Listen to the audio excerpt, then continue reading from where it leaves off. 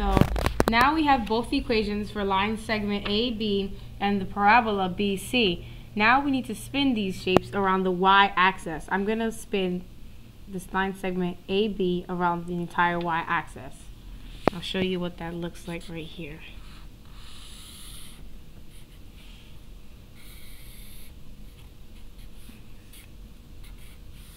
This is Y. So let's just say B is right here, which is 4, 4. And A is right here, which is 3.50. The shape would look somewhat like this. That's the shape if you look closely here. But when I spin it around the y-axis, it's going to look somewhere like this. Let's just say come around like that. Over here. So what we're doing is we're finding the volume of all this area. All of it. All this area. Because this will become the shape it will make the transcaded cone. To find the volume of a transcaded cone, you use the formula V1 equal to pi A B F of y1 square d of y. Okay? If you look closely, this kind of reminds you of the formula of a cylinder, which would be the volume of a cylinder would be V equals pi r squared times the height. But this is a transcaded cone. In this case, the equation is different. So I'm going to start plugging in for these letters. V1 to pi. From A to B, because it's from point A to point B, where we're using the y's, which is from 0 to 4. 0, 4. F of y1, which is y1, y is always, f of x, f of y is always equal to x, which is right here. I have this equation over here. I'll write that down. Y plus 3.5. Remember, it's all square. To y.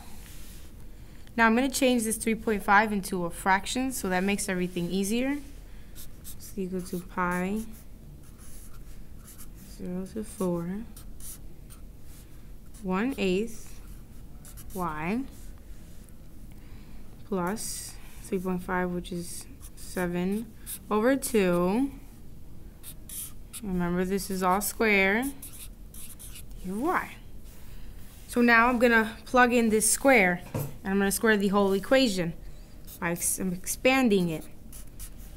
Pi 0 to 4.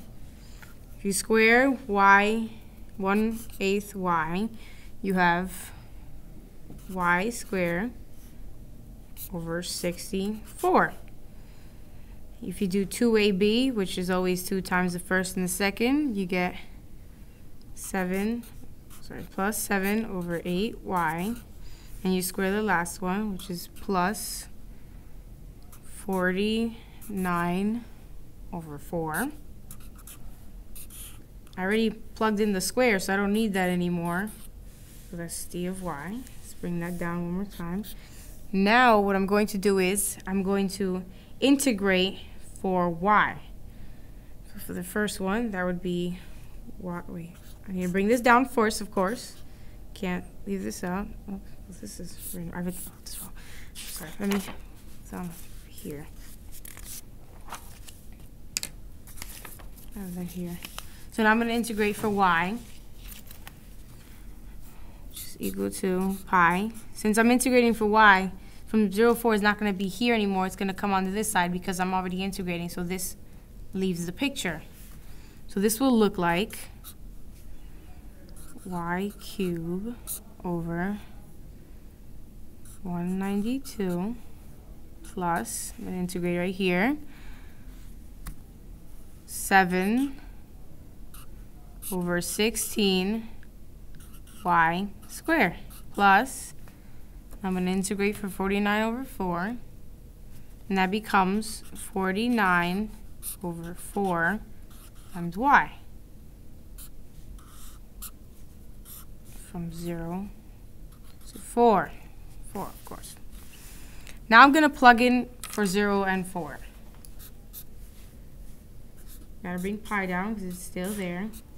If I plug in 4 cubed over 192 plus 7 over 16, 4 squared plus 49 over 4 times 4. This is from 0 to 4. I'm not going to write down 0 because obviously if you plug in for 0, the whole equation will equal 0, so we're only going to plug in for 4 here. Let's plug those in. So 4 cubed is equal to 64 over 192. 4 squared is 16, so this and this will cancel out, and it's just going to be 7. So this is plus 7. Again here, 4 and 4 cancel out, so this is just going to be 49. Now, I have to plug in pi. Well, first I'm going to add this and then plug in for pi. So if you add this all together, we get, of course, it's pi times 56 and 64 over 192. Now I'm going to multiply this by pi.